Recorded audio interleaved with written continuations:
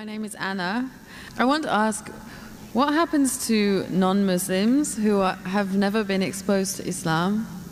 And what if a non-Muslim says that the miracles of Jesus are bigger than the ones that Muhammad performed? Sisters asked two questions basically. What a non-Muslim who says, who has never been exposed to Islam, what happens to them? And secondly, if a non-Muslim comes and says that the miracles of Isa alayhi salam are greater, what happens to them? Point number one, if a non-Muslim comes and tells me that they have not been exposed to Islam, today in this world of science and technology it's difficult. Maybe if you asked this question 50 years back it was possible. Today in this age of science and technology, especially the media bombarding misconception about Islam, you are exposed to Islam, maybe the wrong Islam, maybe pseudo-Islam, that Muslims are terrorists, Muslims are fundamentalists, Islam is a religion of killing, it degrades the woman, it subjugates the woman. They may be exposed to Islam, but wrong Islam. Now what happens to a non-Muslim who's not exposed to the right teachings of Islam? I feel if a non-Muslim hears something in the media, or any human being hears something in the media, he should not take it for granted. The Quran says in Surah Hujurat, chapter 49, verse number 6, whenever you get information, check it up before you pass it on to the third person. Whenever you get information, it is important that the person checks up whether the information is right or wrong. As far as the message of Islam is concerned, what if a non-Muslim may be living in an island, maybe living in Timbuktu, or living somewhere where he doesn't have any knowledge of Islam?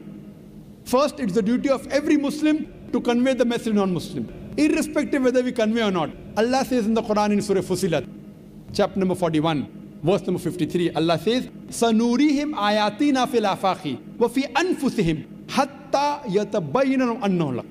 That soon we shall show them our signs in the furthest regions of the horizons until it is clear to them that this is the truth. Allah says that He will show the signs to every human being before the human being dies. He will show His signs in the furthest regions of the horizons until it is clear to them that this is the truth. So Allah takes it up upon Himself that He will convey this message to each and every human being, whether he is born in a Muslim family or non-Muslim family, whether he is born in a Muslim land or non-Muslim land. Allah will give this message to every human being. That's the reason there were some surveys done in 1950 in two tribes.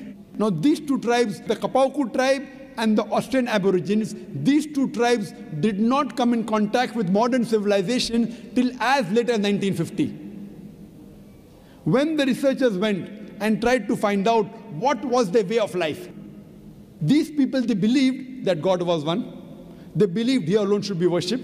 They believed He did not beget anyone. They did the sajda, they did prostration for worshipping that God. It was everything of Islam but in name. So when no external influence comes on a human being, that person submits his will to God. That's the reason our beloved Prophet Muhammad said, every child is born in Deen al-Fitr. Every child is born in the innate religion. He is born as a Muslim.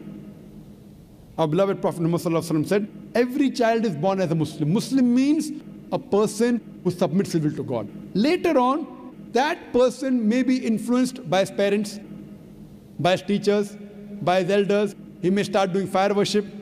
He may start doing idol worship. And then may deviate on the wrong track.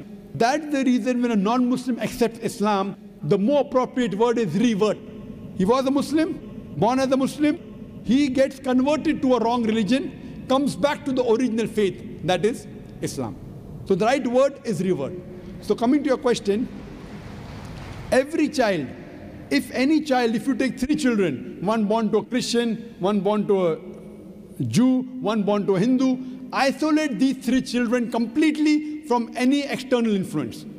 And when they grow up and you try and find out what is their way of life, it will be nothing but Islam. Only after external influence, they start deviating and worshipping wrong things and having wrong ideas. This is scientifically proven. Furthermore, sister, where your second question is concerned, that what if someone doesn't know Islam and thinks that Jesus Christ did miracles? I do agree Jesus Christ did miracles. But, sister, miracle is not the test.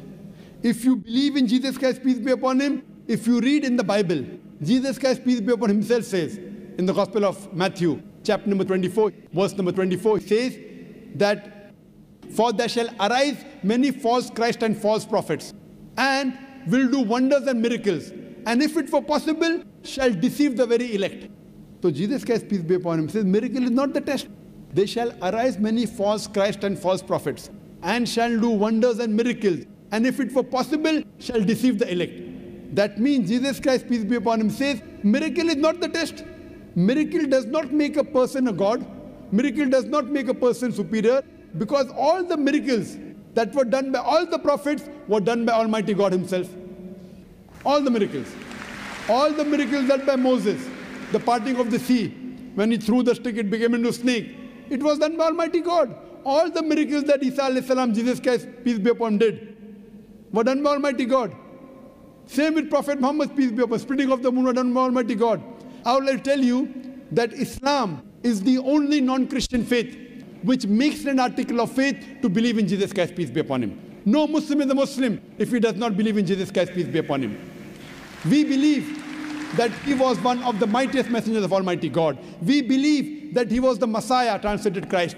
We believe that he was born miraculously without any male intervention, which many modern-day Christians today do not believe. We believe that he gave life to the dead with God's permission. We believe that he healed those born blind and lepers with God's permission. The Christians and the Muslims, we are going together. But one may ask, then where is the parting of ways? The parting of ways is that most of the Christians, they believe that Jesus Christ, peace be upon him, was Almighty God. They believe that Jesus Christ, peace be upon him, claimed divinity. In fact, if you read the Bible, there is not a single unequivocal statement in the complete Bible where Jesus Christ, peace be upon him, himself says that I am God, or why he worship me.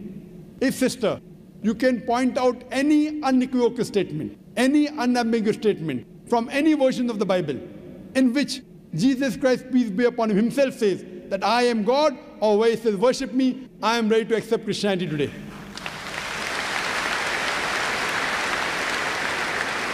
In fact, if you read the Bible, Jesus Christ, peace be upon him, said, it's mentioned in the Gospel of John, chapter number 14, verse number 28, Jesus Christ, peace be upon him, said, my Father is greater than I. Gospel of John, chapter number 10, verse number 29, my Father is greater than all. Gospel of Matthew, chapter number 12, verse number 28, I cast out devil with the Spirit of God. Gospel of Luke, chapter number 11, verse number 20, I with the finger of God cast out devil. Gospel of John, chapter number 5, verse number 30, I can of my own self do nothing. As I hear, I judge, and my judgment is just. For I seek not my will, but the will of Almighty God. Anyone who says, I seek not my will, but the will of Almighty God, he's a Muslim. Jesus Christ, peace be upon him, is a Muslim. He never claimed divinity. He never said that he was Almighty God. He clearly mentioned, it's mentioned in the Gospel of John, chapter number 14, verse number 24. He said that the words that you hear are not mine, but my Father's who has sent me. It's mentioned in the Gospel of John, chapter number 17, verse number 3. This is life eternal, so that you may know there is one God and Jesus Christ who thou hast sent. It clearly mentioned that Jesus Christ was a messenger. It's mentioned in the Gospel of Matthew, chapter 19, verse number 16 to 18, that a person approaches Jesus Christ, peace be upon him, and asks him, that good master, what good things should I do so that I shall enter eternal life? So Jesus Christ, peace be upon him, says, why thou callest me good? Leave aside God, G-O-D. Why thou callest me good, G-O-D? For there is only one good, and that is the Father in heaven. And if thou want to enter eternal life, you keep the commandments. Jesus Christ didn't say that if you want to enter eternal life, if you want to go to paradise, believe I'm God. He didn't say that you believe that I died on the cross for your sins. What he said, if you want to enter eternal life, if you want to enter paradise, you keep the commandments. And it's clearly mentioned in the book of Acts, chapter number 2, verse number 22, that ye men of Israel, listen to this. Jesus of Nazareth, a man approved of God amongst you by wonders and miracles which God did by him, and you are witness to it. What does it say? Jesus of Nazareth, a man approved of God amongst you by wonders and miracles and signs which God did by him, and you are witness to it. Regarding a question of miracles, what does the Bible say? Book of Acts, chapter number 2, verse number 22. A man approved of God amongst you by wonders and miracles and signs which God did by him, and you witness to it. So all the credit goes to Almighty God. And Jesus Christ was a man. All the miracles were done through Almighty God. So all the miracles, all the messengers did were done by Almighty God. They came to testify there was one God. But Jesus Christ also said in the Gospel of John, chapter number 16, verse number 12 to 14, that I have many things to say unto you, but ye cannot bear them now. For he, when the Spirit of truth shall come, he shall guide you unto all truth. He shall not speak of himself. All that here shall he speak. He shall glorify me. Now this prophecy is prophesied no one but the last and final messenger, Prophet Muhammad, peace be upon him. So if you're a true Christian, and if you believe in Jesus Christ, peace be upon him, Jesus Christ, peace be upon him, said, I have many things to say unto you, but ye cannot bear them now. For he, when the Spirit of truth shall come, he shall guide you unto all truth. He shall not speak of himself. All that here shall he speak. He shall glorify me. This prophecy is prophesizing no one but the last and final messenger, Prophet Muhammad, peace be upon him. So if you're a true Christian, you should believe in the last and final messenger, Prophet Muhammad, peace be upon him. Hope that answers the question, sister. Dr. Zakir, I am a revert, and I was just asking questions on behalf of my non-Muslim family and friends, and I just wanted to say, Subhanallah and La ilaha illallah.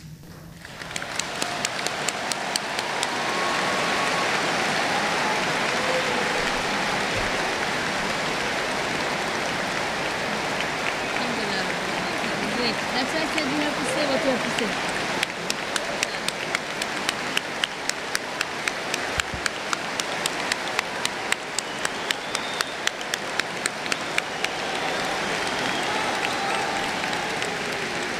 Welcome to the religion of peace, sister. May Allah subhanahu wa ta'ala reward you and grant you Jannah. And we pray to Allah subhanahu wa ta'ala that, and may Allah subhanahu wa ta'ala guide you.